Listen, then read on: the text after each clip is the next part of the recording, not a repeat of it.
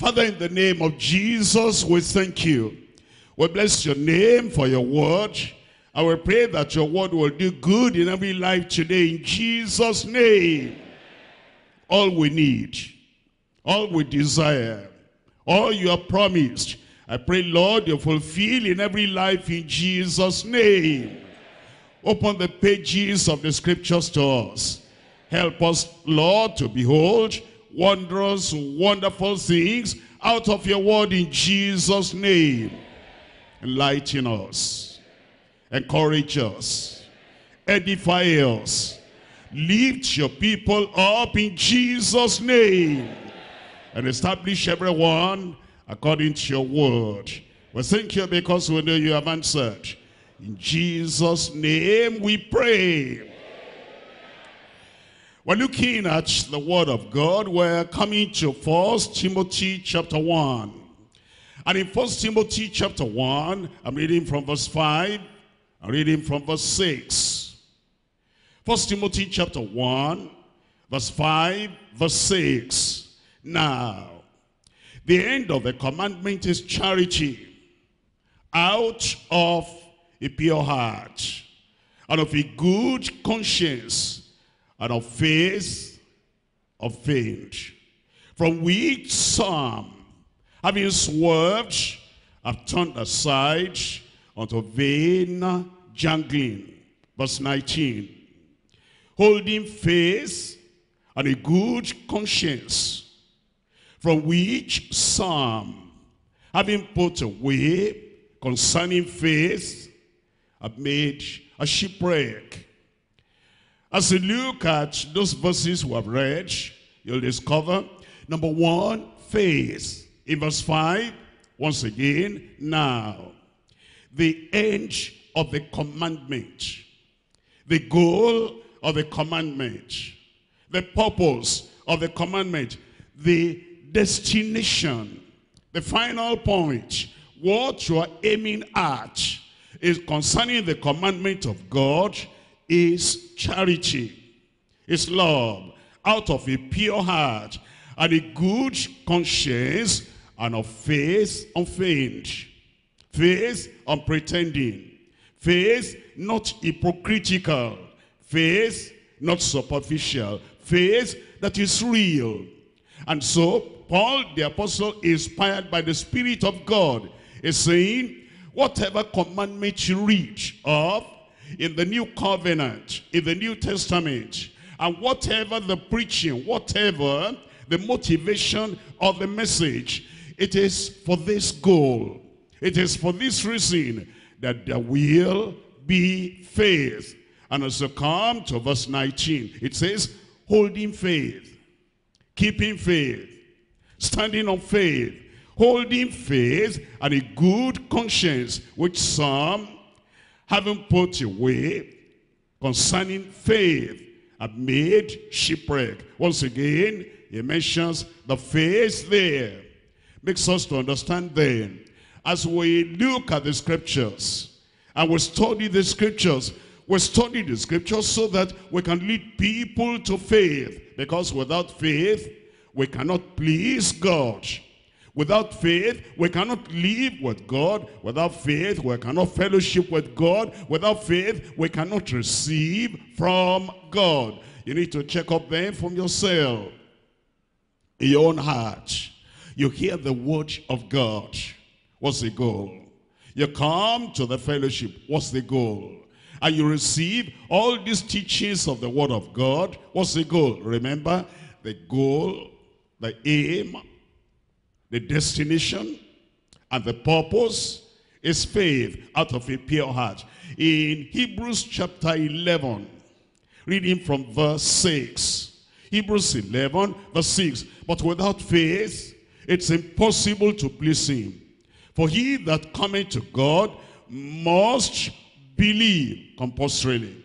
Must believe, it's essential. Must believe that he is, and that he is a rewarder of them that diligently seek him. Without faith, faith in Christ. Without faith, faith in the Savior. Without faith, faith in our Lord Jesus Christ. Without faith, faith in God's promise. Faith in God's power. Faith in God's provision. Without that faith in God's faithfulness. Without faith in God's word, we cannot have any relationship with him. And we cannot maintain any relationship with the Almighty God.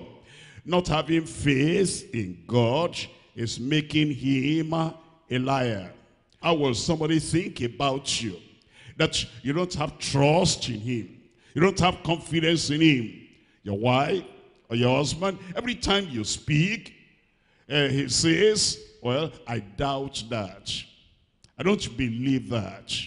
I don't accept that. I don't trust. I don't think you are transparent. I don't think you mean what you say. I don't think you say what you mean. Relationship will not continue with that individual because you make him a liar. You make him a deceiver every time. Even in a personal relationship, there is the need for trust and confidence and faith. The same thing with God. Every time God speaks, every time God shows the way, every time Christ reveals that this is the way, walk ye therein, you say, I don't believe that. I think there's an alternative. I think you are not saying what you mean. I think you are not meaning what you say. There will be no relationship between you and the Lord because you make him a liar. We're looking at 1 John chapter 5. 1 John chapter 5, looking at verse 10. He that believeth on the Son of God has the witness in himself.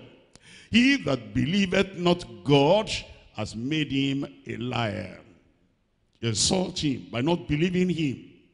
You reject him by not believing him. You equate him with Satan by not believing him. You make him a liar, and Satan is the liar. That's why, as we preach the word of God, knowing that this is fundamental, knowing that this is foundational, knowing that this is the essential, indispensable sin, the end of the commandment is faith out of a pure heart. It will lead you to faith for salvation, and faith for holiness, and faith for the mighty grace of God coming into your life, and faith for all the promises of God being yes and amen in your life. Come back to 1 Timothy chapter 1. And I'm reading again from verse 5. 1 Timothy chapter 1, verse 5. Now, the end of the commandment is charity out of a pure heart, and of a good conscience, and of faith unfeigned. You'll see that side by side with the faith is a good conscience. Come back to verse 19. Holding faith and a good conscience. It's saying we hold faith. We have faith. We possess faith. And we keep to that faith, and then in a good conscience. Today we're looking at this message, keeping the faith in a good conscience. Keeping the faith in a good conscience. Keeping the faith in a good conscience. There are three things we're talking about. Number one, the function of every person's conscience. The function of every person's conscience. Number two, the formation of a purged conscience. The formation of a purged conscience. How do you form? How do you enlighten that conscience? How do you edify that conscience? How do you build up that conscience so that it will be the conscience of a Christian? The conscience of a person that wants to get to heaven. The conscience of a person that is seeking the face of the Lord and wants to do right every time. Number three, the fruit of a pure conscience. The fruit, the result of a pure conscience. Number one, the function of a person's conscience. The function of every person's conscience. We're coming back to 1 Timothy. 1 Timothy chapter 1. Reading from verse 5 again. Now, the end, the purpose, the reason for the commandment is charity out of a pure heart and of a good conscience and of faith unfeigned, which everybody should have, which every Christian should have, and which even the unbeliever should be careful not to tamper with. But look at verse 6, from which some, having swerved, have turned aside unto vain jangling. What's vain jangling? Useless argument. Instead of concentrating on the essentials, instead of concentrating on the non-negotiable, instead of concentrating on the things that will be for the good of man, good of society, and also be for our eventual good to get to heaven, they turn aside from faith and a good conscience, and they turn aside unto vain jangling, useless argument, worthless argument.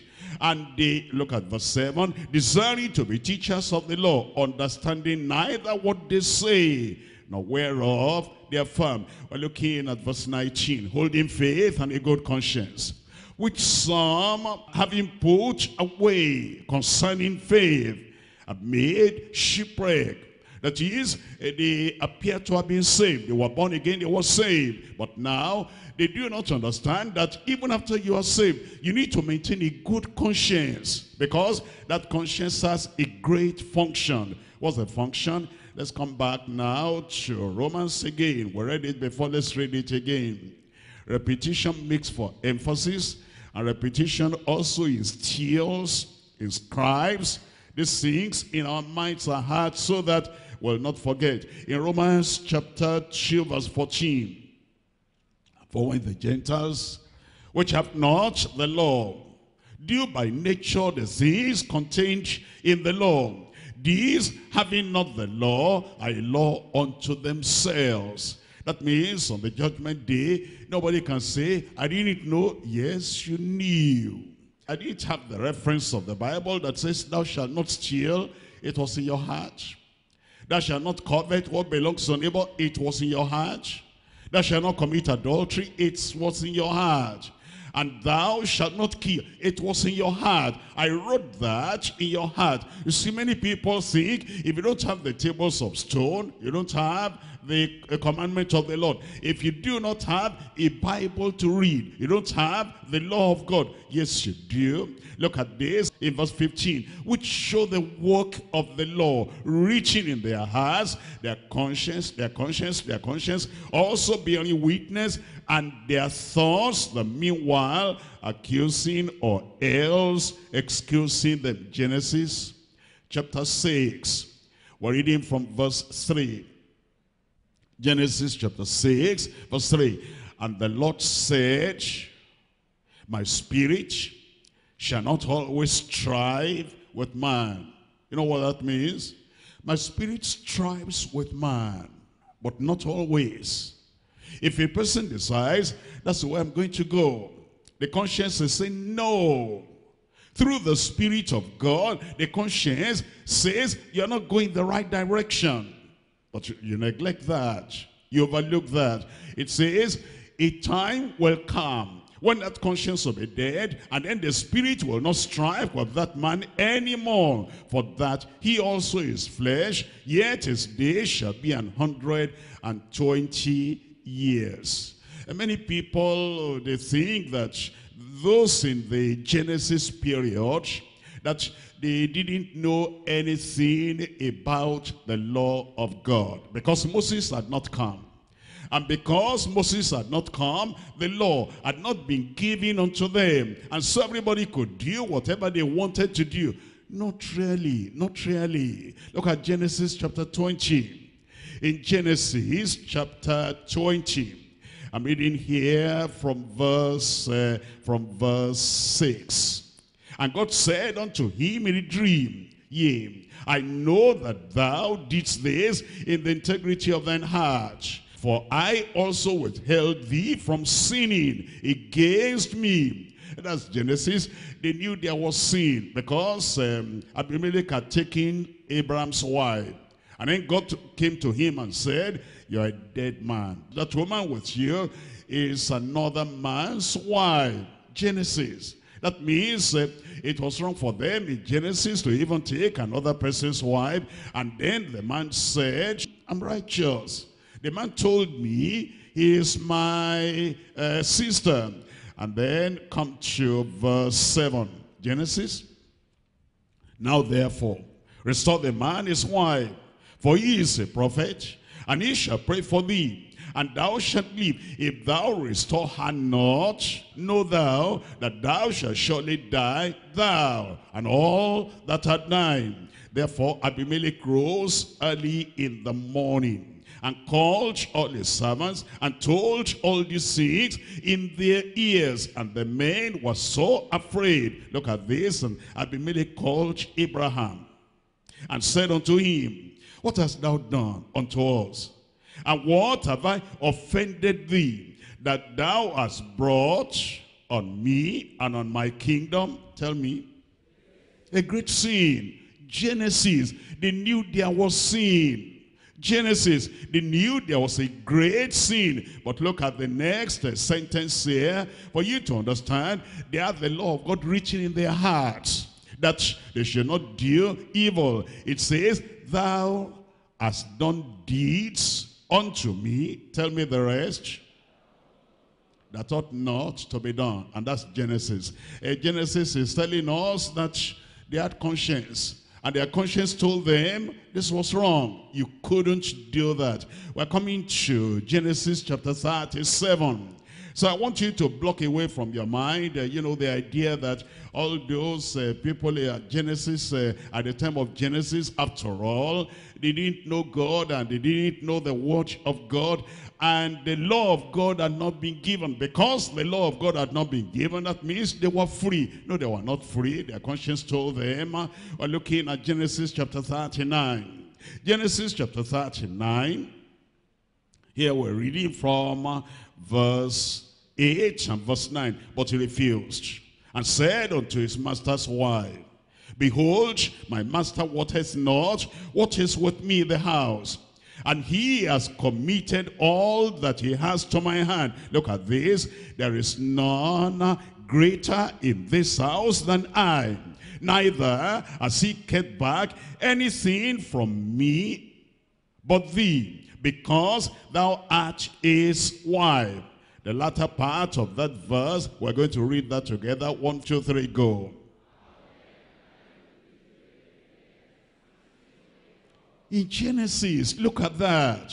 He said, no, you're giving yourself to me. You're offering yourself. I cannot do that. Because if I did that, it will be, number one, great wickedness. Number two, it will be sin against God. How can I then do this great wickedness and sin against God? So you understand that they were in the period of Genesis did not mean that they had no law. They had the law written on their conscience, on their heart. That's the function of the law. Chapter 42. Genesis chapter 42. I'm reading from verse 19. Genesis chapter 42. And here we're reading from verse 19. If ye be true men, Joseph talking to his brothers, let one of your brethren be bound in the house of your prison. Go ye, carry corn for the famine of your houses, but bring your youngest brother unto me. So shall your words be verified, and ye shall not die. And they did so. Look at verse 21. And they said one to another, we are verily guilty concerning our brother, in that we saw the anguish of his soul when he besought us, and we would not hear. Therefore is this distress come upon us. That thing had happened many years before. More than 10 years before, they had sold Joseph into slavery. And how they came to Egypt. They didn't know they were talking to Joseph. They didn't know that Joseph was still alive. And they were talking to one another. And they were saying, we remember our conscience pricking us. Our conscience is reminding us we did evil because we're verily guilty concerning our brother. And in that we saw the anguish of his soul. When he besought us, he was crying, he was pleading. We will not hear the cries of Joseph more than 10 years earlier came back to their mind. And we will not hear, therefore, is this distress come upon us? And Reuben answered them, saying, speak not I unto you, saying, do not sin. They knew there was sin in the Old Testament. They knew there was sin at the time of Genesis before Moses ever came. Because God had planted that conscience in everyone. Do not sin against the child, and ye will not hear. Therefore, behold, also his blood is required of us. We're coming to John chapter 8. John chapter 8, and we're reading from verse 7. Here they brought a woman, the religious hypocrites. Here they brought a woman, these Pharisees, these religious people, unto the Lord Jesus Christ. And their goal was not to defend righteousness. Their goal was to accuse Jesus of whatever they wanted to accuse him of. In John chapter 8, verse 7, so when they continued asking him, he lifted up himself and said unto them, he that is without sin among you, let him first cast a stone at her. That's all he said. He didn't say, you're all sinners, you're all hypocrites, you're all pretenders. He didn't say, you're all just religious people, and you are not living righteous yourself. All he said is that you want to stone her, that's all right. The law says, whosoever has done this, stone the person. He didn't tell them, you have a log of wood in your eyes and you're looking at the mote in other people's eyes. He didn't say that to them. All he said is, he that is without sin among you, let him first cast a stone. Look at this. And again, he stooped down and wrote on the ground. He wasn't even looking at their faces. He wasn't looking at their eyeballs. He wasn't trying to threaten them. By the way he looked at them, he looked away from them and was writing on the ground. And they which heard it, being convicted in their own, tell me the word, conscience. That conscience is never one. Religious, irreligious, hypocritical, sincere, heavenly minded, hell-bent, whoever, the conscience is there. And so as they came to the Lord Jesus, this is the function of the conscience. The function of the conscience to remind us things are not right. To remind us we're not living right. To remind us that action is not okay. To remind us that thing you say is little, negligible. You know you have a wrong purpose. You have a wrong bent of mind. You know that you're doing that and it's a sinful sin. And you might say to people outside, I didn't know, but you know. But you know, because the conscience is there. These were not believers. These were sinners, and yet their conscience convicted them, and they which heard it, being convicted by their own conscience, went out one by one, beginning at the elders.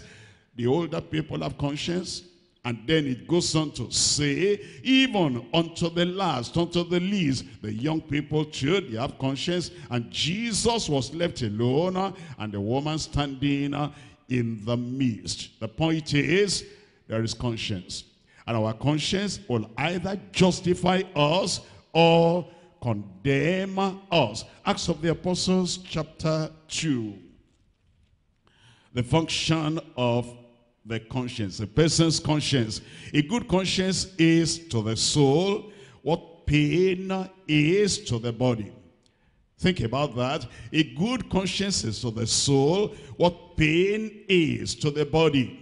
You know, you're just moving on and all that. It appears you have no concern at all in life, because everything appears okay. All of a sudden, you feel pain in a particular place in your body. And that pain makes you stop everything. It arrests your attention. It points to something. And that pain is telling you there is danger. And then you leave everything and you try to seek for remedy. You seek for cure. Why? Because the pain will not allow you to rest. The pain will not allow you to think about any other thing. Pain is there. I must give attention to my body at this time. The same thing with conscience. The conscience will prick you. The conscience will bring spiritual pain. And it will bring emotional pain in your body, in your soul, in your heart. And that pain is saying, stop. There's something wrong here. You cannot continue like this. Like the pain in the body, if you don't attend to that pain, eventually you might die. And the same thing with the pain of the conscience. If you don't attend to that pain, you might die spiritually. That's why the pain in the conscience is very important. Pain arrests our attention and drives us to seek redemption or remedy. When there's no pain, the disease may cause sudden death. And that's why we're here. I saw him yesterday. I saw her yesterday. He was a healthy man. He was a good-looking man. And he was, in good form. How is it that he just died today? They say it's sudden. Well, maybe there has been pain that the fellow said, I can manage that. I can go along with that. I can endure that. I can live my life without that because I'm a man of action. And I want to keep on in action. I won't allow any pain to stop me. Maybe it's better to stop and give attention to that pain. The same thing in the conscience. You know, the conscience is shouting loud. That's not right. It's a function of the conscience. The conscience is saying, stop that activity, stop that action, and stop that movement, because there is something urgent, important, imperative you need to handle. Look at Acts chapter 2, verse 36. Acts chapter 2, verse 36. It says, therefore, let all the house of Israel know assuredly that God has made that same Jesus whom ye crucified, both Lord and Christ, whom ye crucified. They crucified him and they didn't even think about that anymore. They crucified him and they said, let his blood be upon us. They crucified him and they went back home to eat. They crucified him and they looked at him and said, if you are the Christ, come down from the cross. They crucified him and then after his resurrection, they said, you tell the leaders that his disciples came and stole his body away. But the conscience was still there. Look at verse 37. Now when they heard this, they knew. When they heard this, they were pricked in their heart. That's the conscience right there. They weren't believers. They were sinners. They had done evil. And they didn't think about the evil anymore. But when they heard this, they were pricked in their heart and said unto Peter and to the rest of the apostles, men and brethren, what shall we do? The pain in the conscience drives you to seeking solution and seeking remedy, just like the pain in the body. And it's dangerous if we don't seek remedy or seek redemption. There are people that will just silence the conscience. The people that will stifle the conscience. The people that will sear the conscience. Look at 1 Timothy chapter 4. Verses 1 and 2. 1 Timothy chapter 4. Verses 1 and 2.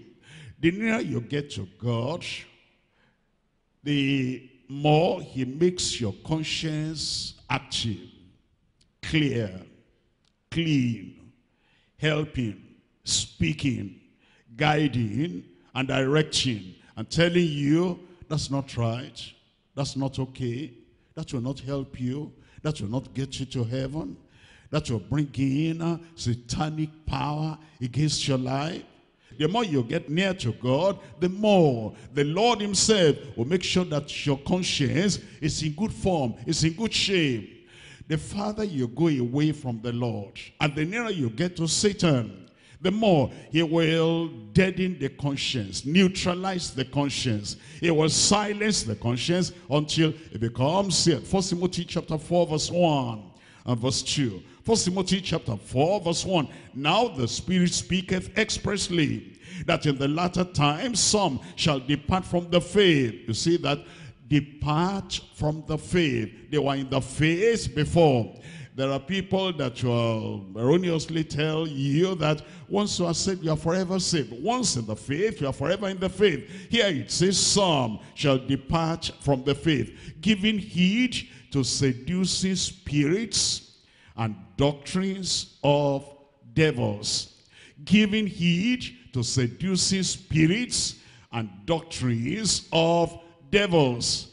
You know, somebody professes to be born again.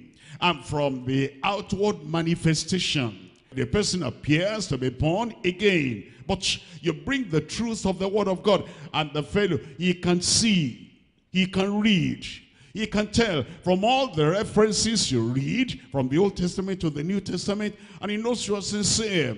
It is not that you are telling him to leave anything or to leave any organization or assembly, and you are telling him to come to your church. You are just telling him this is the way to heaven. That's all you are telling him. And he professes to be born again, and he keeps on arguing. You see, my brother, look at this. This is plain. This is clear. Deeper Life did not try the Bible. I did not try the Bible. I'm reading to you the unchanging word of God. And this is the truth. And the Lord said, heaven and earth shall pass away, but my word shall not pass away. And yet he argues against the truth. Who is the influence in his life? Is it God influencing him to argue against the truth? Is it the Lord Jesus Christ, the way, the truth, and the life, helping him, strengthening him to argue against the truth? Is it the Holy Spirit, the Spirit of truth, that is instigating him, that is pushing him to argue against the truth? No. Giving heed to seducing spirits and doctrines of devils. Look at verse 2. Speaking lies in hypocrisy, having their conscience, tell me, seared with a hot iron.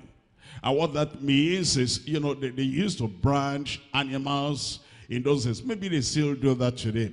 They'll take a hot iron, very hot, and then they mark the skin of that animal. That place that is marked with that hot iron, there'll be no feeling there. The feeling is totally gone. And it's talking about the conscience like that the conscience that is seared with a hot iron, there'll be no feeling. They do what is wrong, they don't feel. They go the wrong way, they don't feel. Very dangerous, because it's the work of Satan. You say, does that happen? And then that person now will believe a lie. In 2 Thessalonians chapter 2, 2 Thessalonians chapter 2, reading from verse 10, and with all deceivable of unrighteousness in them that perish, because they received not the love for the truth, that they might be saved, that they might be finally saved, eventually saved, eternally saved. You see, there is salvation now, initial salvation. There's salvation now, experiential salvation. There's salvation now, salvation from sin, salvation on earth. But there's final salvation. And the Lord is not just going to look at, I raised up my hand, I got saved. I confessed my sins, I got saved. I was baptized in water, I got saved. And I accepted Jesus as my personal Savior, I got saved. That's initial salvation. Now there's final salvation. He that endures to the end, the same shall be saved. But this fellow, I'm saved, he doesn't have the love for the truth. He doesn't have desire for the truth. Are you bringing doctrine? Please hold that yourself. Are you bringing teaching? Hold that yourself. I say I'm born again. I say I'm a child of God. Are you bringing the teaching of the word of God? Bringing Bible? You're going to spoil our fellowship. And you are going to spoil everything. He doesn't have love for the truth, that you might be saved. For this cause, God shall send them strong delusion, that they should believe a lie, that they, tell me the next word. Tell me out loud. Are you there? Verse 12, that they, tell me the next word, that they all might be damned who believed not the truth, but had pleasure in our righteousness. And so it's very important that we have this conscience, the conscience that is touched by the word, the conscience that feels with the word. We're looking at Ephesians chapter 4. I'm reading from verse 19. Ephesians chapter 4. There are people, their consciences are dead, their consciences are seared like with a hot iron. In Ephesians chapter 4 verse 19, who being past feeling, you see somebody that is doing something shameful, something degrading, something unthinkable, something inhuman, and they don't feel any guilt, they don't feel any emotion, they don't feel any condemnation, and they can do whatever they want to do, like the brothers of Joseph. They sold their brother to slavery. And after that, they killed an animal, and then they cooked, and they started eating. That their brother had been sold to slavery meant nothing to them. And their actions showed that they had silenced their consciences. Although that conscience, rose up again, resurrected later, and accused them, who being past feeling have given themselves over unto lasciviousness, to work all uncleanness with greediness. But he's stating to believers in verse 20, but ye have not so learned Christ. You have not so learned Christ. These people, look at Micah chapter 7. Micah chapter 7. Those whose conscience is dead, the conscience is no more active, and the conscience will not respond to the word of God. The conscience will not respond to anything the Spirit of God is saying. Understand? The Spirit of God is not going to continue forever striving with such people. My spirit shall not always strive with man, for he also is flesh. It's not that. If he counts himself unimportant, he counts himself insignificant, he counts himself not worthy of my conviction, I leave him alone. Look at Micah chapter 7, and we're looking at verse 3. Micah chapter 7, verse 3. The people who have lost their conscience, the people who have deadened their conscience, the people whose conscience is seared, look at what they do. That they may do evil, how? And they may do evil with both hands. And how do they do that? Earnestly, earnestly. Like we are earnestly defending the truth, they are earnestly defending Satan. Earnestly doing evil. Earnestly being violent. They do it with determination. They do it with diligence. They do it on purpose. And they do it seriously. They do it as if here is the thing they are created for.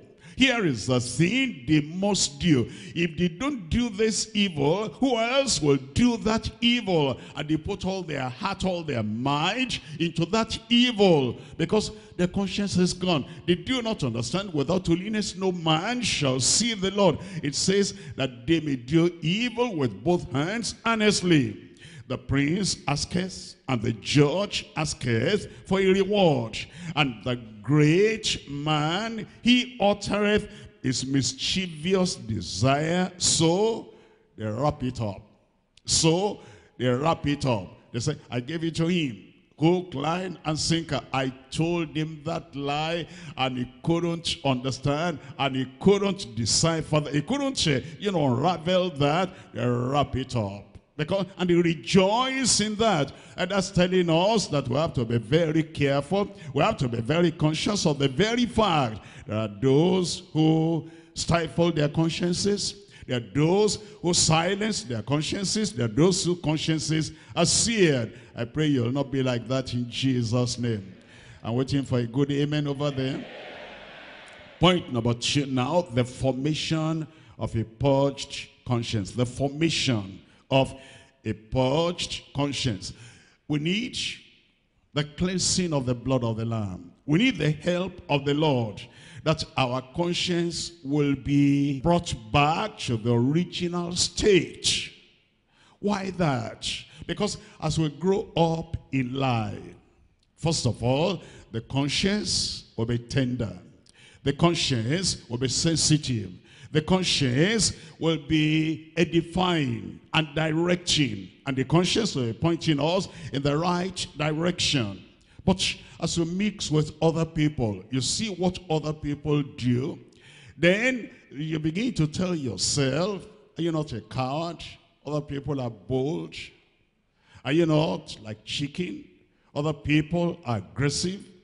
Are you not timid? Other people, they do these things and they get away with that. Are you not enslaving yourself? Because I will not. Everybody is doing that. They're going to run you down. And they're going to walk all over you. So as we grow up in life, our conscience becomes little by little educated in the wrong direction.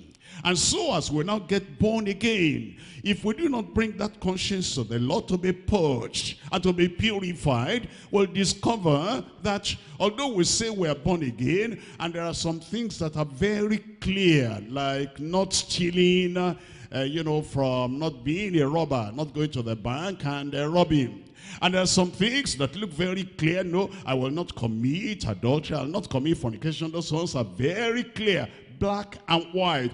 There are some gray areas that this is not right. But if you are not educated and edified and enlightened in your mind, in your heart, you'll be doing those things, and then people say, but you say you are born again. Yes, I'm born again. Does that mean I should be timid? Because when we were in school, they told us, if they give it to you, give it back to them. If they throw something at you, throw it back to them. Otherwise, life will treat you as a slave, and you still carry on with that. That's why we come to the Lord, so that the Lord will purge our conscience. We're coming to Hebrews. Hebrews chapter 9 verse 14, it tells us, how much more shall the blood of Christ, who through the eternal Spirit offered himself without spot to God. What follows there? Purge your conscience. You see that? The blood of Jesus is not just that, there are people, I'm saved. Hold on. You need more. That's your conscience. Because that conscience, that's the monitor. That conscience, that's the educator. That conscience, that's the one that will guide. It's a guide. That conscience, that's the teacher within you that should be attached to the Holy Ghost, to the Holy Spirit. And that conscience is not in the right relationship. It's not in the right form. It's not in the right state at present. But you come to the Lord, that the blood of Jesus will purge your conscience from dead works to serve the living God. Conscience purged. It'll purge our conscience. Look at chapter 10 of Hebrews. Hebrews chapter 10, I'm reading from verse 19. It says, having therefore, brethren, boldness to enter into the holiest by the blood of Jesus, by a new and living way, which he has consecrated for us through the veil, that is to say, his flesh, and having an high priest over the house of God. Verse 22, let us draw near with a true heart, in full assurance of faith, having our hearts sprinkled from an evil conscience. We draw near unto the Lord, because the evil conscience that we've been carrying about, the conscience that has become deaf, dead, dumb, blind, We need to carry it back to the Lord. And then there'll be a revival. There'll be a resuscitation and a resurrection, a renewal, that it will cleanse us from that evil conscience, and our bodies washed with pure water. As we talk about the conscience is like the eye of the soul. It's the one that sees. It sees the action. It's the one that sees. It sees the inner action. The inner action is when you ought to talk, you're not talking. When you ought to say something, you're not saying it. And your conscience is saying, you're leaving something undone. You're not saying the right thing. And you're afraid of those people. And inside you, you say, you have to talk now. Why are you not talking? Why are you not asking the question? And why are you not doing this? Why are you not doing that? When there's inaction, your conscience will talk and talk to you. And when there's action, whether good or bad, your conscience will talk to you. Because the conscience is the eye of the soul. If the eye is dim, the conscience will not speak very well. If the eye is darkened, the conscience will not understand. If the eye is closed, then you cannot see anything. If the eye is blindfolded, then the conscience cannot react. If the eyes are destroyed, or the eyes are set by reason of age, by reason of age, because you are getting older, and because you are old now, what you used to talk about, you cannot talk about that anymore. It's like the bones are weak, the joints are weak, not too bad yet. And like, the strength is no more there, not too bad yet. But now the conscience has also got the same kind of old age disability as the body has got. Because now the eyes of the soul, they are set, and the eyes even become evil. Look at them one by one. We're looking at the dim conscience, the dim eye. We're looking at 1 Samuel chapter 3. 1 Samuel chapter 3, and I'm reading here from verse 1. 1 Samuel chapter 3, we're reading from verse 1. And the child Samuel ministered unto the Lord before Eli. And the word of the Lord was precious, was scarce. In those days, there was no open vision. And it came to pass at that time, when Eli was laid down, and his eyes began to wax dim, that he could not see. His eyes began to wax dim, that he could not see. In the physical, the eyes were dim, but in the spiritual, the conscience also had that dim eyesight. When he even heard about his children, he called the children, how is it I'm hearing all this about you? Nay, it is not so. If you fall into the judgment of God, what will happen? But you couldn't take the right action against those children because their eyes were now dim. Sometimes the eye is darkened, the conscience darkened, that it cannot see right, and cannot talk right, and cannot defend the word of God right. We're looking at 2 Corinthians chapter 4. 2 Corinthians chapter 4, and I'm reading here from verse 4. It says, in verse 4, chapter 4, verse 4, in whom the God of this world has blinded the minds of them which believe not. Blinded the minds of them which believe not. There are people who are like that. Their minds are blinded. Their conscience is blinded. And so they cannot really believe what they ought to believe. Other people, they just close the eyes of their mind, the eyes of their conscience, that the conscience does not see, because deliberately they close their own eyes. Acts of the Apostles chapter 28 and verse 27. Acts chapter 28 verse 27. For the heart of this people is waxed gross, and their ears are dull of hearing, and their eyes they have closed. They did that on themselves, by themselves, deliberately. No, I don't want to see. Holiness, I don't want to see. Salvation through Christ, I don't want to see. Only Christ can save, I don't want to hear that. And they closed their own eyes. And in that verse 27, and their eyes have they closed, lest they should see with their eyes, and hear with their ears, and understand with their heart, and shall be converted, and I shall heal them. There are those whose eyes are being blindfolded by the things that happen. In Deuteronomy chapter 16, reading from verse 19, it says, thou shalt not wrest judgment, thou shalt not respect persons, neither take a gift, for a gift does blind the eyes of the wise. You know, it's not talking of physical eyes here. It's talking about the eyes of the mind, eyes of the conscience, eyes of the heart. For a gift does blind the eyes of the wise, and pervert the words of the righteous. If you're receiving some material things from people, and you're not asking, where did the money come from? They're giving large offering, millions and millions, and you're not asking, what work are you doing that you're able to get all this? And then, you know, he writes his name and writes on the envelope, give it to Pastor so-and-so, give this to, you know, Evangelist so-and-so, and all the time giving you this and giving you that. Eventually, when something goes wrong with that individual, you cannot talk. It's your benefactor. You cannot talk. It's the one that's always shoveling things to you and giving things to you.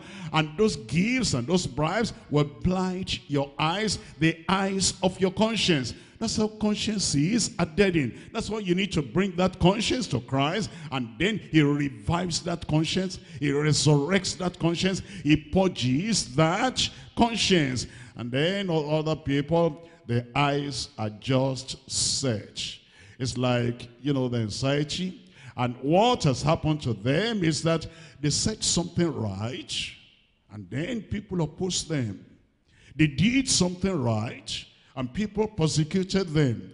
And they did something good, and people opposed them and say, we don't want that kind of goodness over here. The goodness that will not allow us to steal, that will not allow us to embezzle, that will not allow us to, you know, do this and that. In this economy, who can be living a righteous life? If you stand in our way, we're going to show you that you will not have rest in this place. And eventually, all those things will make you to grow old, earlier than your age of getting old. And now if something is happening, you remember, when I spoke at that time, this is what I suffered. You remember, when I tried to stand for righteousness at that time, this is what I suffered. And then your eyes are set, and you cannot oppose evil anymore. The eyes of the conscience become set. We're looking at 1 Kings chapter 14. 1 Kings chapter 14, and here we're reading from verse 4. 1 Kings chapter 14, reading from verse 4. Look at this, it tells us, and Jeroboam's wife did so, and arose and went to Shiloh, and came to the house of Ahijah. But Ahijah could not see. Tell me. For his eyes were set by reason of age. But thank God for Ahijah. And thank God for you there. I said thank God for us all. Because even though he didn't have a bright eyesight, spiritually, the eyes of the soul, the eyes of the spirit, the eyes of his heart, spiritually was wide open. And the Lord said unto Ahijah, I pray the Lord will speak to you. Behold, the wife of Jeroboam cometh to ask a thing of thee for her son, and for he is sick. Thus and thus shalt thou say unto her, for it shall be, when she cometh in, she shall fain pretend herself to be another woman. Verse 6, and it was so, when Ahijah heard the sound of her feet, as she came in at the door, that he said, come in, thou wife of Jeroboam. Why feignest thou thyself to be another? For for I am sent to thee with heavy tidings. His own eyes, even though the physical eyes were set, yet he could still see. Why? Because the conscience was purged. The heart was purged. And the heart and the spirit in the right direction. The conscience is the eye of the mind. It must be open. It must be cleansed. It must be healed. It must be purged. It must be enlightened. It must be transformed. That's why the Lord is saying, come unto him. If you come to him, he will cleanse that eye of the conscience. He will purge that eye of the conscience. You'll never be the same again in Jesus' name. Revelation chapter 3 verse 18. I counsel thee to buy of me gold tried in the fire, that thou mayest be rich, and white raiment, that thou mayest be clothed, and that the shame of thy nakedness do not appear. Look at this. And anoint thine eyes with eye salve, that thou mayest see. A purged conscience grants us clear sight, spiritual eyesight, the mind of Christ. A purged conscience gives us a 20/20 vision, a scriptural perception, and God's law reaching on our heart. Sound, truthful, guiding conscience. I pray he will do that in every one of our lives in Jesus' name. We'll come to point number 3 now, the fruit of a pure conscience. The fruit of a pure conscience. We're coming to 1 Timothy chapter 1, verse 5 and verse 19. 1 Timothy chapter 1, verse 5. Now the end of the commandment is charity, out of a pure heart, and of a good conscience and faith unfeigned. What's the fruit? If the conscience is clear, if the conscience is good, if the conscience is pure, it gives us stability and faith and trust in the Lord. We read the word of God and we take it at face value. We look at the promises, take that at face value.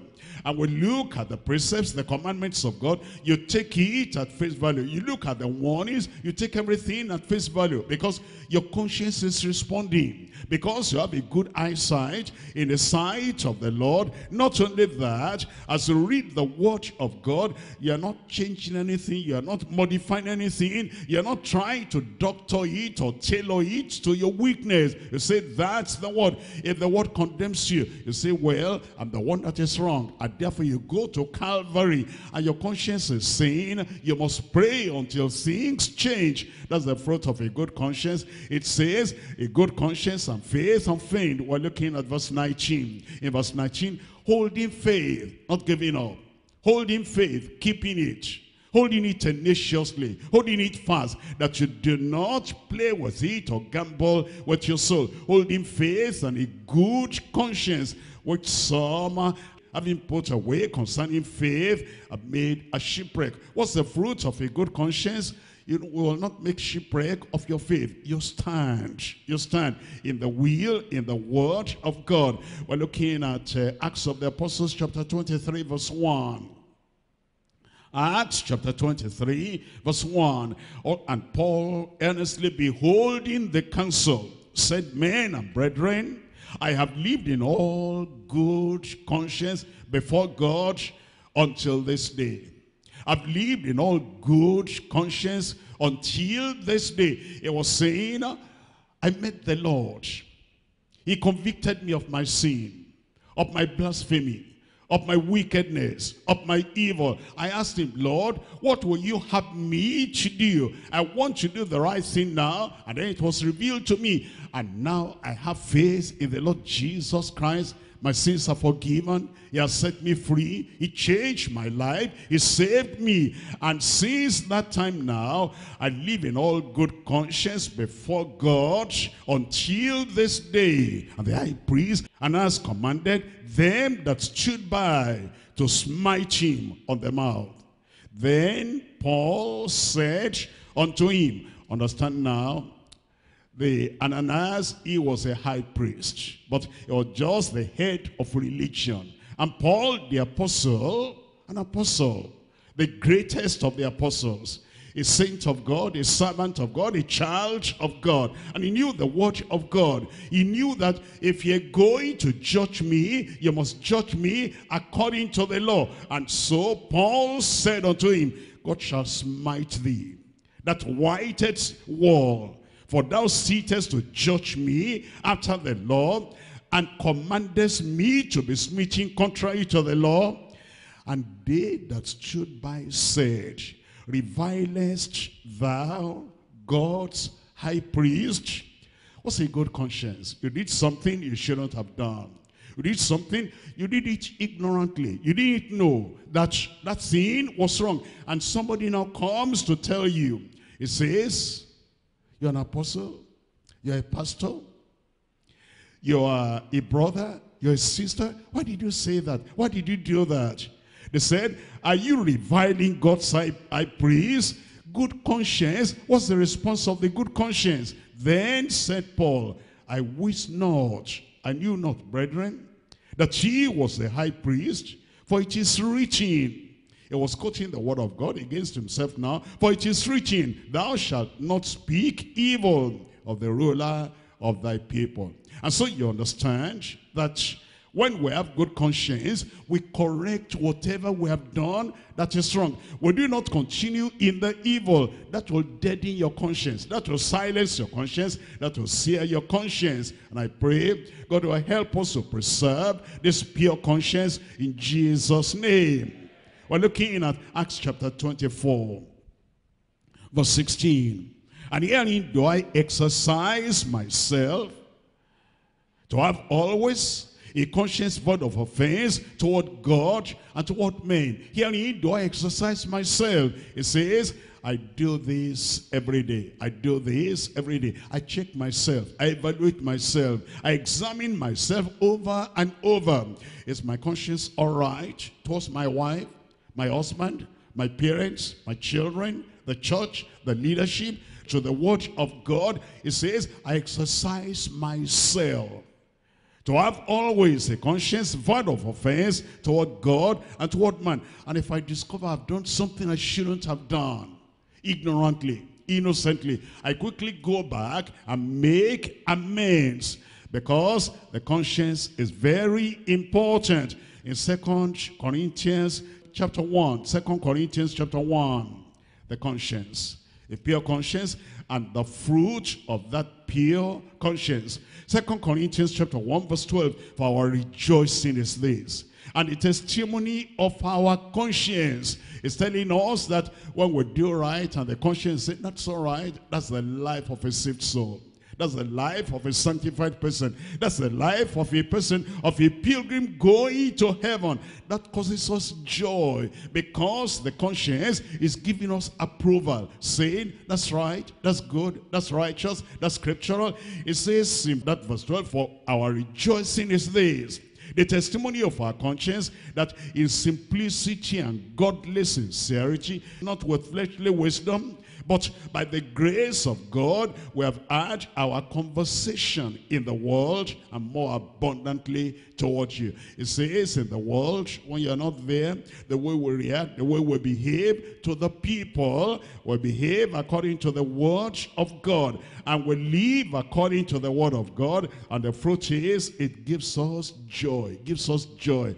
In 2 Corinthians chapter 4 verse 2. 2 Corinthians chapter 4 verse 2. But we have renounced the hidden things of dishonesty. We have renounced the hidden things of dishonesty. And then he goes on, not walking in craftiness. It says, we're sincere, we're transparent, we're righteous, we're pure, we're holy, because we're saved. There's the evidence. And our conscience is bearing witness.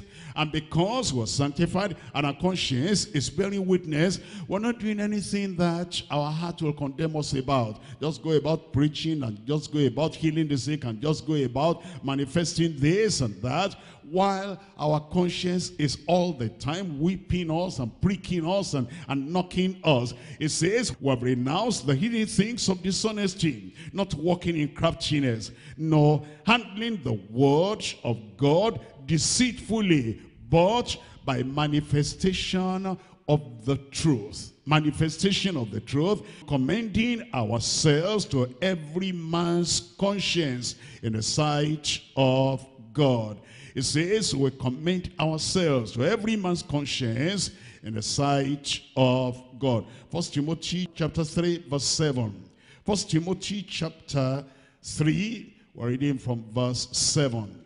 Moreover, he must have a good report of them which are without, lest he fall into reproach and the snare of the devil. Likewise, must the deacons be grave, not double-tongued, not given to much wine, not greedy or filthy lucre, holding the mystery of faith. How?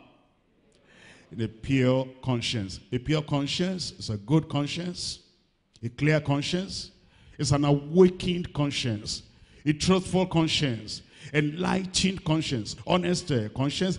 Is a reliable conscience, unimpaired, transformed, purified conscience. Is a great, indispensable possession.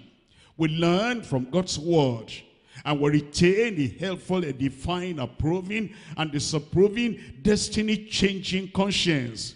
We keep that pure heart, retain a pure conscience, and will walk steadily towards heaven. And I pray on that final day, conscience pure, life pure, heart pure, we will not miss heaven in Jesus' name.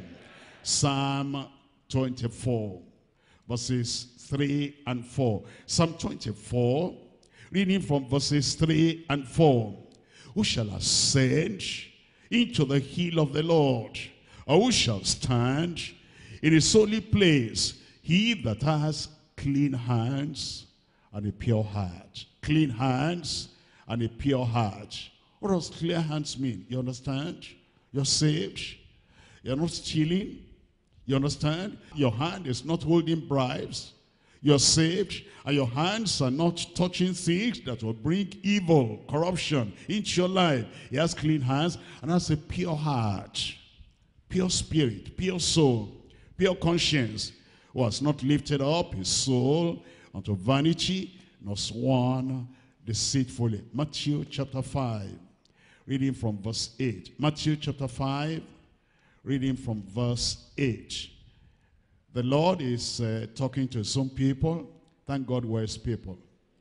I said, thank God we're his people. And he speaks to us. And he says we should come back to Calvary and have our hearts cleansed and purged, purified. And then our conscience too will be pure in Jesus' name. Matthew chapter 5 verse 8. Blessed are the pure in heart, the pure in their spirit, pure in their soul, pure in their conscience. Blessed are the pure in heart, for they shall see God. You will see God. Here on earth, when we pray, we'll see God. As we live and we're in any danger, we'll see God. It's sure, because you're pure in heart, you're pure in conscience. And then finally, when we get to the great beyond, we'll see God in heaven in Jesus' name. Let's rise up and talk to the Lord in prayer and say, Lord, here we are. Here I am. Here I am. I understand I must have a good conscience, a pure conscience, a purified conscience, a conscience that is functional. Not a dead conscience, not a seared conscience, not a silenced conscience, not a conscience of the eye closed, dim, blind, dead, deaf, that cannot see. Open your mouth and talk to the Lord in prayer. We need faith. Without faith, it's impossible to please him.